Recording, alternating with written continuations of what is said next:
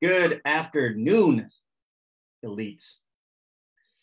Today on the group coaching call, I wanted to talk a little bit about making changes in your business, right? So if you're watching this from Facebook, welcome. Thank you for taking the time to listen to me talk about improving your gym, and specifically about how I like to go about making any changes in my business, right? And I kind of use the same format whenever I want to roll something new out to my team, right? And it is covered in the course. It is covered in phase one, lesson four. And it is, rolling this phase out to your team. But I say in that video to use this same model or template for any changes that you're making, right? Because I've done it the right way and I've done it the wrong way, right? And in the beginning, I really, when making changes, any kind of changes, like whether you want to change your program, whether you want to change your session length, whether you want to change your class times, whether you want to change the layout of your gym, whether you want to change your programming or your nutrition or whatever it is, like it seems like anytime you want to make any changes and you have to roll it out to your team, people are resistant to it. And it's not specific to your gym. It's not specific to our industry. Like people in general do not like change unless they created it, right? If they created the change, then it is not necessarily change. It is, it is vision, right? It's them making improvements. Change that you create is progress, right? Change that someone else creates is change, and people don't like it, right? And so how do we make them feel like your guys are making progress? How do we make them feel like you are executing the mission based on everybody's vision? Well, we get them involved in it. Okay. And so typically this is the way it works. Let's say I know that I want to make a change. And I kind of reserve this to bigger changes. Like I don't call like all out meetings for like, if I want to replace the light bulbs with a higher wattage, like, which guys, I swear to you, this is a funny story, but it's 100% true. I did change the light bulbs in the lobby of my gym in 2015 from soft white to daylight. And I had not quite a few, I had two trainers. I don't want to exaggerate. I had two trainers come up to me and said they really didn't like the new light bulbs and that it was giving them headaches, right? When literally it was the same wattage, it was just a different hue of light, right? And so that is what I mean about people's resistance to change, right? When something is different than they're used to, and guys, I think it's a natural thing that occurs in us as humans, right? Is that there's something about us not being informed or not being considered, and then all of a sudden, what you have been doing, someone is now asking you to do it differently, right? And I think that's the job as the leader, to either be able to really articulate in certain situations why the change is necessary so they understand, or to involve them in the process. And I lean towards involving them in the process. But the key is that I already know what the outcome that I want is, and I just need to drive them in that direction so they think that they're the ones that created the change, right? And I think that that's a very important piece when it comes to managing and leading a team, is to, whether you do involve them or you give them the illusion of them being involved. And I don't mean this at all by like being deceitful when it comes to pretending that you're listening to them. I really don't mean it in that way. The thing is that in a lot of cases, they don't have the context to make the decision in the same way that you have the context. Do you know what I mean? Like, and so in some cases, you can't involve them because they don't have the same information that you have, right? So like, let's say you want to change your pricing as an example, right? And you're doing it because you intimately know your gross profit margins and you know all of your expenses. So therefore, you know your net profit margins, and you know what you project to hit by the end of the year. And you know how much you want to take home as a business owner and how much you want to reinvest in the business. And you might have an idea of what you want to reinvest in and how that's going to generate you more revenue. And you know how much you have to allocate towards spending on ads and whatever in order to generate the new clients that support that revenue. And all of these things, all of these factors play a role in why you need to increase your prices directly to the customer, right? And so unless you are going to break down all of that to your team, which I don't recommend you do because they will not have the context. They don't stare at business numbers like you do.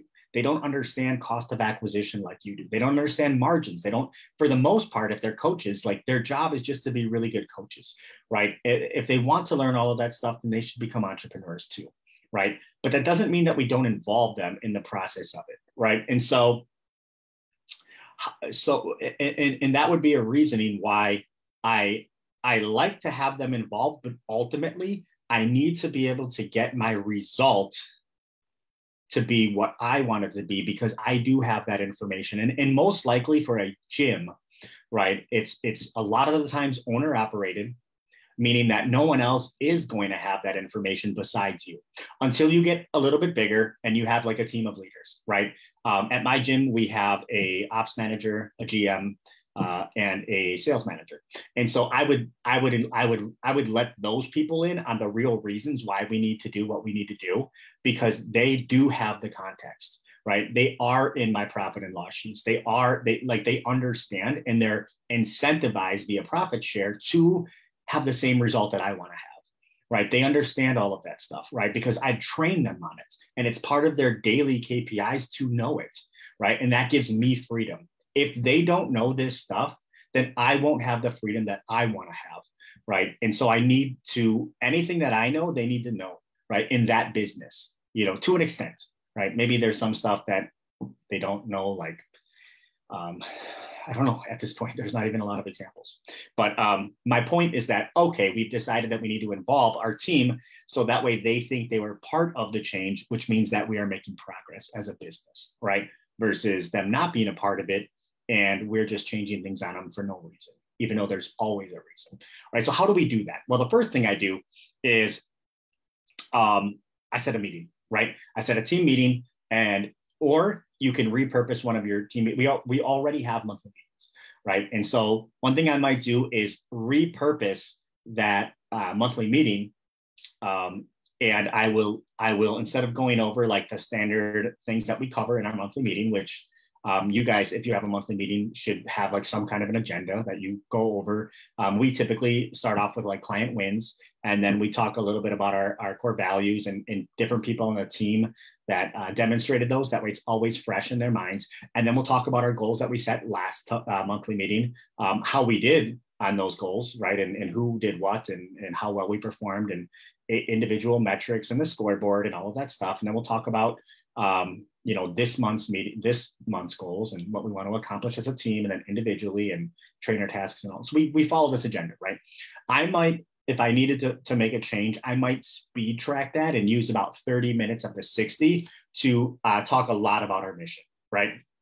And I'd say, guys, I've been really thinking about our mission and why it is that we do what we do.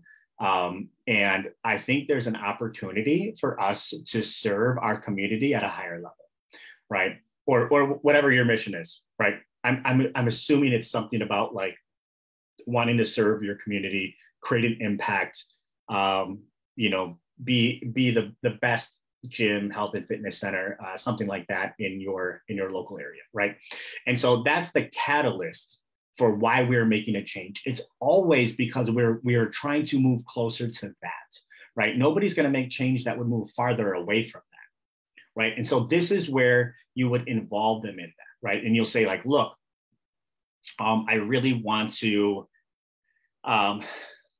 continually make progress towards achieving this mission, right? I think it's important to have a mission statement written, so that way everybody on the team understands what your mission is. If you don't have a mission statement written, I teach you how to do that in phase 3, the final lesson, not the final lesson, things have been moved around a little bit. I have to recalibrate where everything is categorized. But it's the leadership lesson. There's a button on there that gives you access to the leadership course. And in there, I teach you how to write a mission statement that is actually like usable, not just something you hang on the wall and then everyone just walks past it, right? And how to involve your team in the progress towards accomplishing that mission. Part of it is like the last sentence of the mission statement is, we will know we are successful when, and then you write down what you can use as an indicator of success. A lot of mission statements are missing that. And so their team doesn't even know when they've accomplished the mission, right? And that's tough when you're a team that is like progressively just doing stuff without any end goal in sight, right? So anyways, we're always making progress, and progress is just another name for change, right? That the team or the person creates. And we're always making progress towards accomplishing this mission. And because of that, I think that there's an opportunity for us to insert the change that you want to make, right? So let's use the example of raising prices.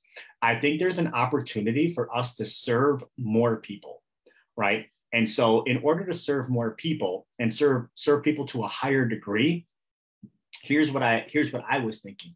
I think that we could increase our pricing to be more aligned with the service that we're offering, right? So I'd like to add in, a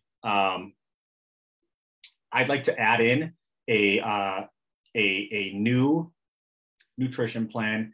I think that we've really been able to increase our coaching level, or some justification to the team as to why you want to increase your prices, and then what you're going to reallocate that increase with to help move you closer to the mission statement, right? So you could say like, look, with the increased amount of revenue that we'll bring in from our new pricing structure, that will allow us to spend more on client acquisition, which means we're serving more people every single month of the year, right? And if our goal is to serve if our goal is to make 100 transformations this year, right, that means that we need to bring on 200 new members, because let's be honest, not everybody makes it from, what their goals are when they get here to like actually accomplishing those goals. We try our best with everybody, but let's say 50% of them make a transformation, and that we can be proud of and hang it up on the wall, right? That's 100 transformations.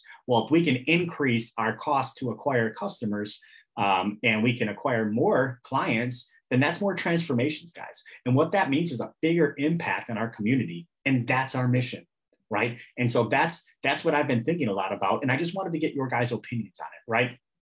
And so I have two questions to ask you guys. Number one is, what do you think would be an appropriate increase, based on the value that you think that you give to each and every one of our clients, or that we give as a team to each and every one of our clients, right? And number two is, what are some things that you think we could add to our program to further demonstrate that value? Now, guys, I'm just spitballing this. This is kind of how I would handle a price increase change. There's going to be a lot of different changes, like adding new programs and all that kind of stuff, right? But now I can get their feedback. And they'll say like, oh, I think we can increase it by $10 a week. I think we should increase it by $50 a month. I think we should only increase it by $3 a week because of whatever. I think X, Y, and Z. Okay, cool. And what are some things that you think we could add? And they'll give you like, we should do new nutrition plans, or we could write a cookbook, or we can give them a t-shirt, or whatever it may be. Be like, you know what, guys, I wrote all this stuff down. Actually write it down, right? So they know that you're paying attention. And then be like, hey, on our next team meeting, we're going to go over all of this stuff, and I'm going to let you know what I think, or what we came up with. I like saying it like that, what we came up with, even though you're the one coming up with it. If you don't want to wait a whole month, you could easily say like, hey guys, I'd really like, this was a great conversation. Like, I'd really like to follow up on this, next week, if we all can meet back here or whatever, because I don't want to wait a whole month. This is exciting. I don't want to wait a whole month to roll it out. Right. And then, so you could say like, all right, you have your second team meeting, right? And this is like, hey guys, I took everything that you said, right? I wrote it all down, and here's what I came up with, right? Or here's what we came up with. This was the average of what everybody said, right? And so, hopefully, this is very close to what you wanted to do in the first place, right? The increase that you wanted to make. So like if you wanted to go from $69 a week to $79 a week, and you had all these prices thrown out, be like, hey, 79 was the average, right? Whether it was or not, like nobody else in your team is crunching that math, right? They're not going to be like, wait, I wrote down that Brian said 20 and Susie said 7. So the average is technically 925. Like nobody's doing that, guys. Be like, this is the average of it. So it's going to be $79 a week. And I wrote down everything that you guys suggested. And these are the ones that we picked because they're going to cost the least amount to service, right? Which gives us the profit margins. Some of the things that you guys suggested, absolutely amazing. But after, kind of figuring out how much it would cost us to do that, it's kind of just a wash with the price increase. So it's not really going to give us that extra money to put towards marketing. So I don't want to add those quite yet. I wanted to add the ones that do give us that extra money because that'll help us get closest to our mission. Always bring it back to the mission. That'll help us get closest to our mission, right? And so, so now you've rolled out the changes to the group. The final meeting would be the next time you have one-on-ones. And if you don't have one-on-ones with your team, I'd recommend at least just once a month, have a one-on-one with each person on your team. We kind of use these to do like a career roadmap type thing. And really like talk to them about where they're at, where they'd like to be, and then how they can get there, right?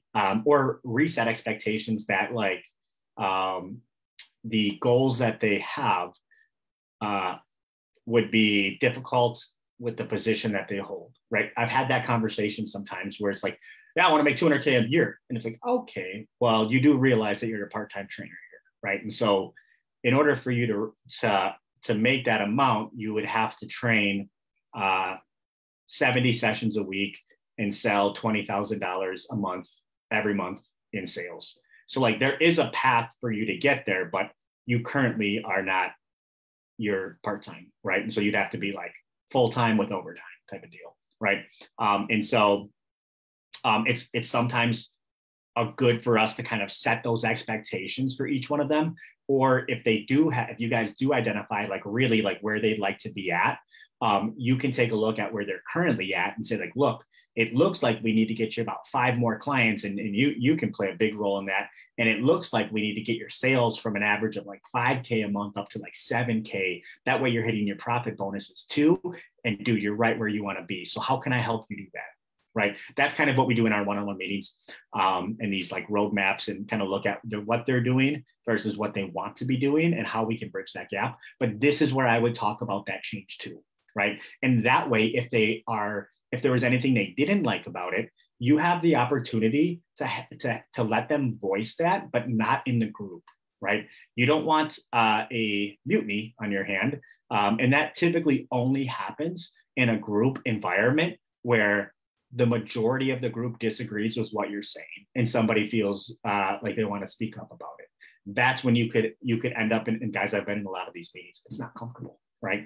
But that's usually how it happens. And so in order to combat that, I like to have these one-on-one meetings, and you can do it again. You could, if you don't want to wait, you can be like, hey guys, this was a great meeting. I'm super excited to talk about rolling this out and a little bit more about what this could mean for our business. I would like to set up one-on-ones with you guys, only 30 minutes next week. That way we can talk a little bit more about where you guys are at and any specific ideas that you have. It looks like we're just running out of time now, but I'm not going to ask you guys to all come back here at the same day and save time. We'll just grab a time that you're already in here, and we'll sit down and talk for 30 minutes and see if you have any more ideas, right? And so then I'd set those one-on-one meetings, and that's where I would let them voice any questions or concerns that they had about whatever the changes are. So I can kind of rationalize it with them. And by the time we're done with that meeting, they're leaving feeling really comfortable about it. Like, okay, Joey explained it all to me. Like it makes a lot of sense now. And their questions and their concerns are not being transferred over to somebody else that maybe didn't even have those questions or concerns, but because it was brought up, they're like, oh yeah, that's a good idea. What about that? And it's like, bro, you weren't even like, you didn't even have that, like you didn't even have that negative, mindset about this until John just said it. So don't give John the opportunity to spread that negativity to the rest of the group, right? Not everybody's going to love your changes, right? Some of them may not be better for the employees, but better for the business. And sometimes you have to do that as a business owner, or you close the doors and then nobody has jobs, right? And so it's better to handle those conversations one-on-one and not in a group, because it's hard to win in a group, right? But the goal is to have everybody feeling good at the end of that one-on-one with the change, or at least understanding it, right? Employees can typically deal with a negative outcome if they understand why it's being done, versus a negative outcome and they honestly, they just don't even know why you're doing it. That's when they start resenting you and thinking that you're dumb, right? Is because you're doing something that they view as a bad decision for them, a bad decision for the business, and you're not explaining to them why you're even doing it, right? That's when you lose good employees, right?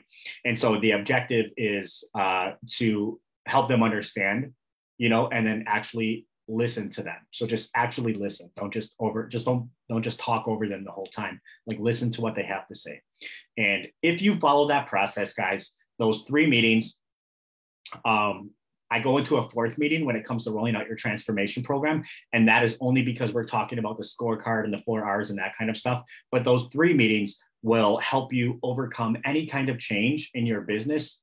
If you hold them, I mean, guys, I've had people that had these meetings like 3 days in a row, right? And so they were able to accomplish the change that they wanted to in 72 hours. And the team was excited about it, right?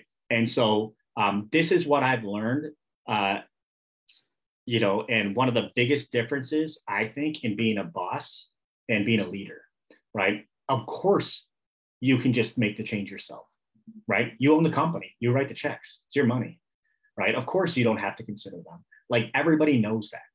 Everybody knows that you can just, like, what you say goes, right?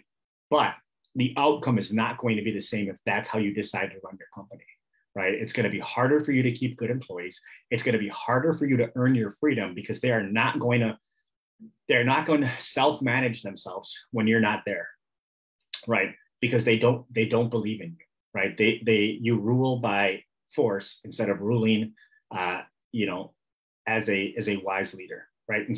And I think people know the difference between that. And so I think that depending on the outcome in the business that you want to have, this would be a really good way, or a really good process to implement when it comes to making changes at your business. And try it, and I can bet you that you will have a really positive outcome. So with that being said, I'm going to let you guys go. The new coaching call format is going to be a little bit more webinar like it is now. And if you have any questions, you can drop it in the Facebook chat, only because, and you, by all means, you can still join the Zoom room, but there's a lot of muting and microphones and all that kind of stuff. And I think it's a little bit easier just to have a clean, clear coaching call where you guys can get the information, watch it on your own time, watch the replay. So anyways, guys, I appreciate you taking the time to join me today. Tomorrow, I'll be back on here talking about more subject matter, and hopefully you guys are kicking some ass and have a good week going on. So see you guys tomorrow. We're out of here.